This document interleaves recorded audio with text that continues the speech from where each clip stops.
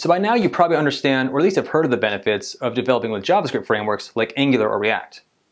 The next question that usually comes is, well, what's the best one to use? Which should I use for my organization, or which is the best one in general? And unfortunately, it's not an easy answer, because a lot of these frameworks share similar concepts that makes building scalable web applications possible. Imagine we go to a car dealership and we ask the salesman, what's your best car? Well, it's going to depend, right? We might need something with great gas mileage or great towing capacity. All the cars in the lot will technically take us from A to B, but they'll do it in different ways, and we might like one versus the other based on those features. So it's very similar with JavaScript frameworks. A lot of them are based around componentized development, making scalable large applications easier, but they're going to do it in different ways. And so some developers really like Angular, some really like React. But again, both are great solutions to make large web or mobile applications. Ultimately, we encourage your team to test drive some of these tools and figure out the best solution for yourself. With that said, let's get into some differences between Angular and React. Angular, as advertised, is a complete framework for either web or mobile. It rolls off the assembly line with everything we need to build large-scale applications out of the box. It's built on Typescript, a superset of JavaScript, which can be great or terrible depending on who you ask. Typescript is a language that actually compiles down into standard JavaScript. It essentially gives us features of the future to use today, as well as optimizing our code for the browser. Because remember, once new JavaScript standards are defined, browsers still have to play catch-up and implement those features or make them available to use. Typescript lets us use these features and then worries about spitting out code that the browser will understand. It's a strongly typed language that allows developers to specify data types and strict contracts between various pieces of code. Those who come from a Java or C# background might really like Typescript as it shares a lot of common features. Now, there's a ton of great things in Typescript that we can't possibly cover in one video, so we'll be diving deeper into these as we continue to release more tutorials. But one of the greatest benefits about Typescript and having that compilation process is that we can catch a lot of errors in our code before even running our app. If you've ever worked with JavaScript, you can understand the pain in easily misspelling a word that crashes your entire program. You can waste several precious minutes hunting for a bug that was all because of a silly mistake. Now, to be clear, Typescript can be used with a lot of different tools, even things like React, but the cool thing about Angular is they really treat it like a first-class citizen, and you'll notice all the documentation is defaulted around TypeScript. If you're using React and you want to use TypeScript, you might find it hard to find documentation or others doing the same thing. Now, to build your mobile applications in Angular, there's a couple ways we can do this. We can use the Ionic framework, which is a truly hybrid approach making cross-platform apps that uses the web browser within a native app container, or we can use NativeScript, which is a truly native application with native UI achieving that 60 frames per second.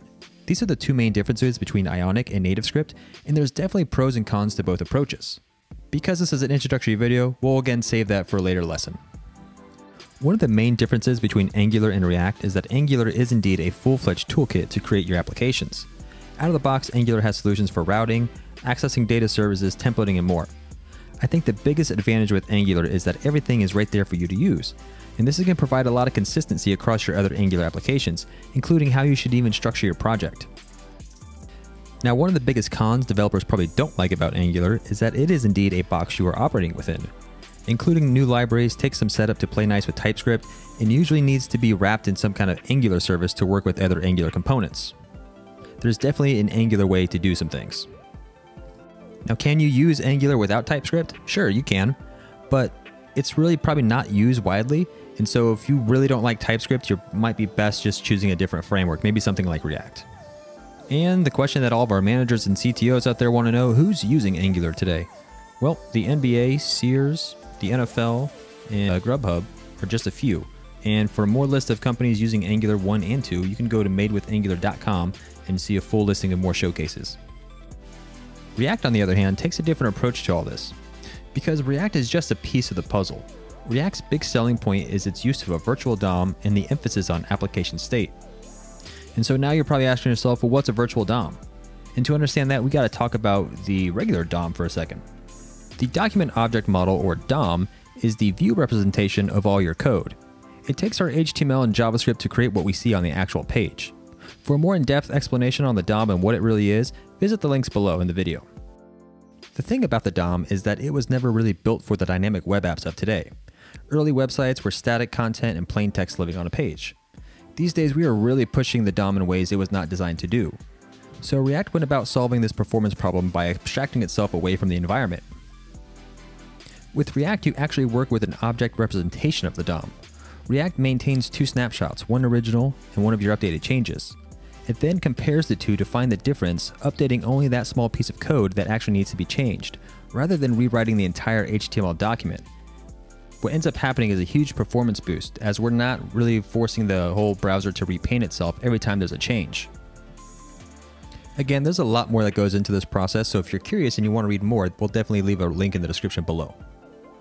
One of my favorite things about React is the focus it has on application state.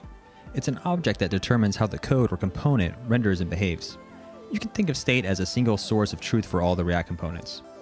Rather than keeping values in variables that are littered throughout the component or application, they're maintained in a single object that can only be updated through a special method of setState. It's similar to a private class with properties that get updated with a public method. Now, you still use variables in React, but state is an object used for anything that's dynamic, like our data that might change, or maybe Boolean values to show or hide a loading spinner. This makes it really easy to debug a React application, and you can always find a specific state to try to reproduce some bug or some feature.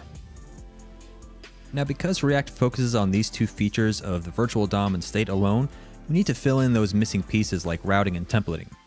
Luckily, there are tons of React libraries out there to support this, like the React Router and JSX. JSX is not technically templating, but it serves and resembles similar properties and functionality. Tools like the Create React app make this really easy to create a React app that already has all these pieces assembled for you. In React, we don't really get a lot of that boxed-in feeling we might feel with Angular, because it only governs the view layer with the state object. It doesn't really care if you want to include another library. You can easily snag a package off of NPM, import it into your application, and off you go. The downside with that is that a lot of React apps can vary in their composition. With so many tools to accomplish similar tasks, you might find two React applications that look very different from one another. So if you're going to use React, it's going to be really important you and your team get together and agree upon certain tools and style opinions within your organization. And just as a reminder, we can achieve a lot of the things that we get in Angular with type checking and so forth, but there's so many different React packages out there that, again, it's really important to agree upon what we're going to use and be on the same page within our organization. And in React, we can also make mobile apps just like Angular. So if we wanted to make mobile apps with React, we would use React Native. We could technically use NativeScript, but React Native is really leading the charge in making native UIs for mobile devices. React Native comes from the same people at Facebook that give us React and has a great ecosystem of third-party components. If we wanted to take a more hybrid approach with web views inside a native container, we could just use PhoneGap from Apache. In fact, this is what Ionic builds off of. And as far as who's using React, there's actually quite a few companies you might recognize, such as Twitter, Airbnb, or Uber, or Pinterest. They're all using React somewhere in their product. Airbnb is probably one of the biggest React companies I've seen, including React Native. Now, if you're using Angular or you're planning to use Angular, don't let this discourage you because a trendy name is not on your list. Because remember, Angular completely rewrote itself from version 1 to version 2 to be a large, scalable framework. It wasn't really intended to do that with Angular 1, but they pushed it as far as they could take it, and then they went back to the drawing board on Angular 2, whereas React has had much more of a steady evolution because it's only really focusing on the view layer in the state object. Some of these other companies started off with PHP or Ruby on Rails, and they've been sprinkling React into their applications here and there, so that might be a reason why a lot of them chose React over Angular, because they weren't rebuilding it from the start and needing a whole framework like that. I think one of the worst things you could probably do is to pick one of these frameworks because company A or B is using it. Again, look at these frameworks, evaluate it for your own self, and then make the decision going forward. Well, that's going to do it for our introductory video on Angular versus React. Don't forget to hit that like button if you enjoyed this video, and hit the subscribe button if you'd like to see more tutorials like this in the future.